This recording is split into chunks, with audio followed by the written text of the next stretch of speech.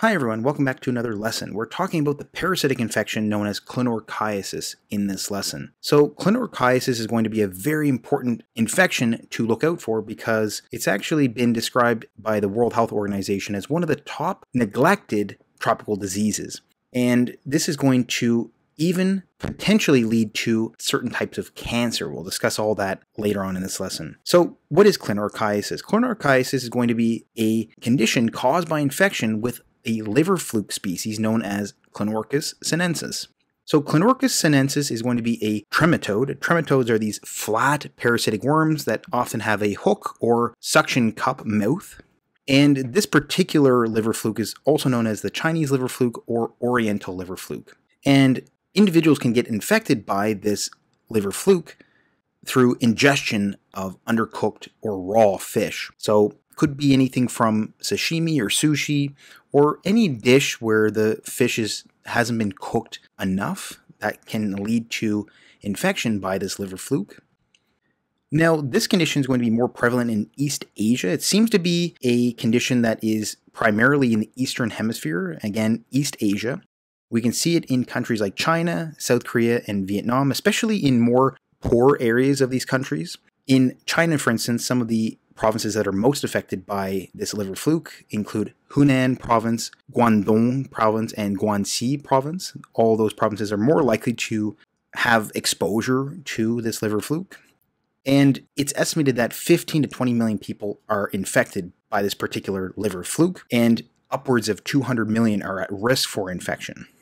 Now, when we look at who is more likely to get this infection, it seems to be that males are more likely to be infected than females, either due to differences in food handling or hygiene. There are some beliefs in some of these places where, even though this liver fluke is known to occur, some individuals think that drinking alcohol along with eating fish can help kill or destroy the liver fluke before being infected. That's actually not the case. So there are some instances where perhaps males may believe that drinking alcohol along with their fish may offset the risk, but it actually doesn't. So there are some potential ideas or reasons for why males are more likely to be infected than females, but suffice to say, males are more likely to be infected. And infection risk actually increases with increasing age, and it seems to peak at the ages of early 50s. So let's briefly talk about the life cycle of this parasite to better understand how it survives and how it actually infects humans. So as mentioned before, the infection is caused by a consumption of raw or undercooked fish containing what we call metacercariae. So metacercariae are a particular stage of life for this parasite.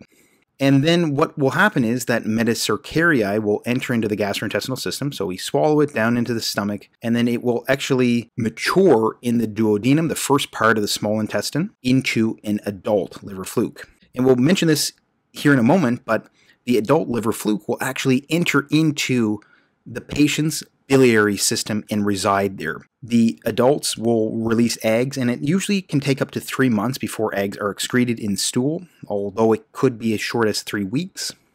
And these eggs will then be released into fresh water. So what will then happen is that when these eggs get into the fresh water, the eggs are ingested by snails. So snails are actually going to be the first animal host for these new generation of parasites. And then inside the snail, that egg will then develop through multiple stages, eventually into the stage known as a cercariae. And the cercariae will then exit the snail. And the cercariae is free swimming, so it'll actually swim in the water source. And then it will penetrate into a fish. Once it penetrates into the fish, it will then insist into the fish's flesh and will insist into the form of a metacercariae, which can then be eaten by a human in raw or undercooked fish, and can also be ingested by other animals like cats and dogs if they're eating raw fish as well. So that's the brief overview of this life cycle of this parasite. So again, we talked about the fact that if there's a metacercariae in undercooked fish, when we eat it, it enters into the stomach. It will then exit the stomach and enter into the first part of the small intestine, the duodenum. And in the duodenum, it's going to mature into an adult liver fluke. So here's another diagram, this time showing the first part of the small intestine, the duodenum. Also having the pancreas and the biliary system, so the common bile duct, the gallbladder, and then also the liver in this diagram. The reason I show this is because once these adult matured liver flukes are in the small intestine, in the duodenum, after they've matured in the duodenum, they can actually then enter into the ampulla of Vader. They then travel up the common bile duct, they can impact the gallbladder functioning, and they can often reside in the intrahepatic biliary ducts. That's often where they're going to reside. So many of these liver flukes, depending on how much has been ingested, they can all enter into the biliary system and cause issues. Now, what often happens is that it takes about 10 to 30 days for the incubation period. So after you've ingested a metacercaria, it takes roughly 10 to 30 days for the maturation of that metacercaria into a adult liver fluke, and then that adult liver fluke entering into the biliary system. It takes some time for that to happen. And even if you are infected, you may be asymptomatic, meaning you have no symptoms at all. It depends on how much has been ingested. If you've ingested a small amount, you may not have symptoms and they may be residing in your biliary system. If you've ingested many, you can start to have symptoms soon after the incubation period has ended. And also important to point out here is that the parasite burden can increase with increasing ingestion. So perhaps you ate raw or undercooked fish in the past, you get some of these liver flukes in your system, then you start to eat other contaminated fish products, and that can just add to the parasitic burden. So that's also important to point out here. So in the case where you do have symptoms, if you've had a larger parasite burden, you've ingested many of these metacercaria, you can start to have gastrointestinal issues. Some of these include nausea and vomiting, diarrhea, abdominal pain, loss of appetite, malaise, just feeling unwell. So it can appear in some cases like a gastroenteritis. In more severe cases, if there's a lot of parasite load, or if it's a chronic clonorchiasis, we can start to see liver issues. So because they enter into the intrahepatic biliary ducts, they can impact liver functioning because the liver actually produces bile and excretes the bile into the biliary system. If there's a lot of those liver flukes in the system, then biliary excretion can be impacted. There can be impaction of biliary functioning and also issues with liver inflammation and other damage to the liver. So that can lead to jaundice, so we can see a yellowing of the skin and the whites of the eyes. We can also see right upper quadrant pain and tenderness. So the right upper quadrant is here. If we look directly at the patient, look at their belly button. You split the abdomen into 4 quadrants, and this is the right side of the patient. So this is the right upper quadrant. That's where the liver is located. So we can have pain in that area. And because the liver flukes are in the biliary system, they can impact the ability of the gallbladder to work. And this can lead to biliary stasis. So bile is not being excreted from the gallbladder properly, and we can get development of gallstones. And more specifically, we can get development of pigmented gallstones. Pigmented gallstones are going to be black or brown in coloration, as opposed to other types of gallstones. This can lead to gallstone disease. We'll discuss the different types of gallstone disease in the next slide. And then having those liver flukes in the biliary system can increase the risk of cancer. It can actually increase the risk for cholangiocarcinoma. So cholangiocarcinoma is going to be a cancer of the biliary system. And the reasons for this are believed to be either due to feeding habits of the liver fluke. Their feeding habits inside the biliary system can lead to damage inside the system. That can lead to potential metaplastic or dysplastic changes in the system. Or simply due to them being in there can lead to inflammation and or increase the risk of recurrent acute or ascending cholangitis. We'll discuss that here in a moment. So that's an infection in the biliary system. So repeated inflammatory episodes within the biliary system can also increase the risk of cancer as well. So those are some of the potential reasons as to why liver flukes can actually lead to cholangiocarcinoma. And in fact, because Clonorchis sinensis infections increase the risk of cholangiocarcinoma, they have actually been described as a carcinogen. So these Clonorchis sinensis liver flukes have been classified as group 1 carcinogens by the International Agency for Research on Cancer. So if a patient does get cholangiocarcinoma, some of the signs and symptoms they may experience include no symptoms at all. They could be asymptomatic in some cases. In other cases, they could have jaundice, so yellowing of the skins and the whites of the eyes, like we mentioned before. They could get abdominal pain. They could have unexplained weight loss. And they could also have itchy skin due to issues with biliary or bile salts. And they could also have changes in the coloration of their urine and stool. So they may have dark urine or pale stool. So that can all be signs and symptoms of cholangiocarcinoma, but some of these can also be signs and symptoms of types of gallstone disease, which we'll talk about here in a moment. Now let's discuss gallstone disease. Gallstone disease sort of acts like a spectrum, depending on where the gallstone is located in the biliary system. The first condition is what we call cholelithiasis. Cholelithiasis simply means that the stone is in the gallbladder. It's often going to be asymptomatic, but we may see right upper quadrant pain, generally vague or dull pain with radiation to the right shoulder, especially after eating very high fat meals. So we may get a slight pang of pain and radiating to the right shoulder as it irritates the phrenic nerve. The next condition is cholecystitis. Itis means inflammation, so it's inflammation of the gallbladder. And this is where the stone has now moved from its location in the gallbladder, and it's now in the cystic duct. So the cystic duct is where the gallbladder connects to the hepatic duct to form the common bile duct. So when the stone gets into the cystic duct is more narrow than the gallbladder, so it can often impact here. So there can be a blockage at that location. And then we're going to see certain signs and symptoms. Murphy's sign, we can see right upper quadrant pain and fever. And Murphy's sign is going to be a clinical sign where a clinician palpates or touches a patient's right upper quadrant, and then they have the patient take a deep breath in. And if the patient experiences pain with that deep breath, that's going to be a positive Murphy sign. The next gallstone disease is going to be choledocholithiasis.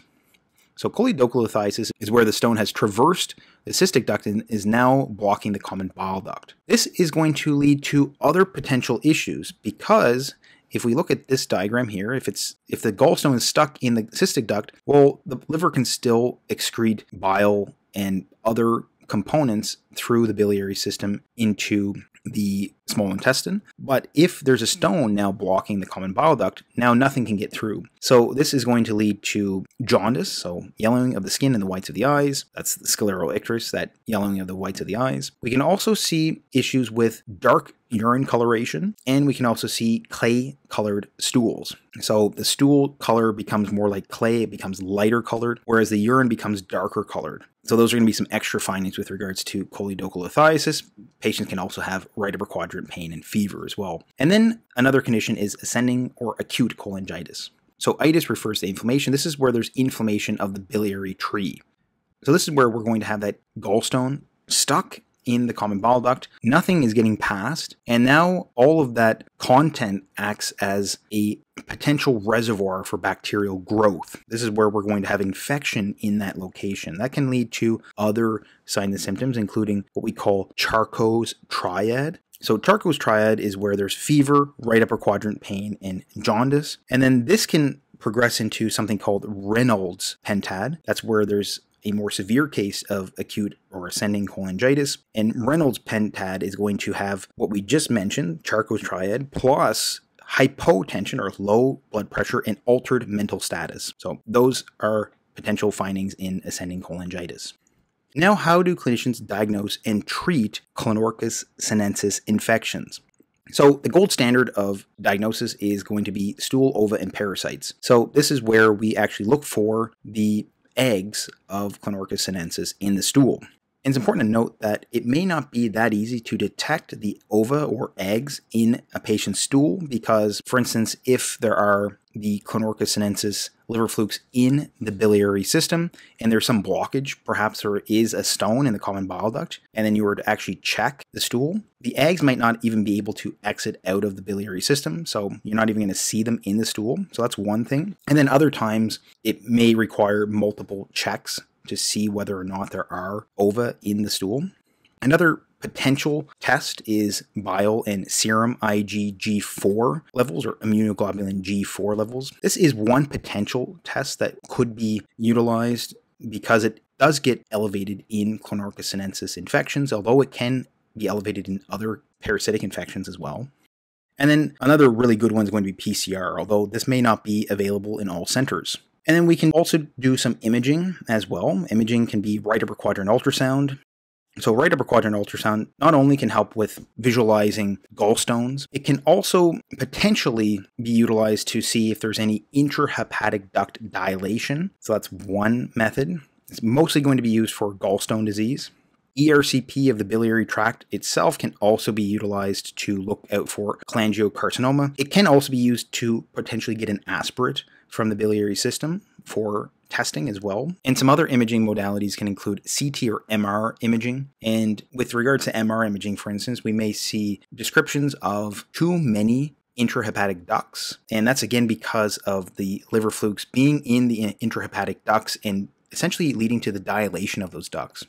Once a clinician has made the diagnosis, how do they treat it? So the treatment is going to be with prazoquantel 25 milligrams per kilogram, PO or bimouth, TID 3 times a day for 2 to 3 days. And another alternative medication can be albendazole, which can be 10 milligrams per kilogram for 5 to 7 days. Depending on the parasite burden, multiple treatments may be required. Even after treatment has helped eliminate these liver flukes, there can still be some issues with biliary functioning. They can still have pigmented gallstones from the previous infection, or they can have other recurrent inflammatory issues in the biliary tree. So there can be long-term effects of having this condition even after it's been treated. So a lot of content in this lesson. If you need to try to look through it again, that can always help to solidify the information that you've learned. It's always important to do a quick review, especially of something you just learned. That can be very helpful. If you enjoyed this lesson, please like and subscribe for more lessons like this one. Also, please consider joining memberships. Memberships are now available. We're going to have some very exciting and very different members-only content coming up in the future. So if you would like to join, please consider joining. I hope you all have a very good day and take care.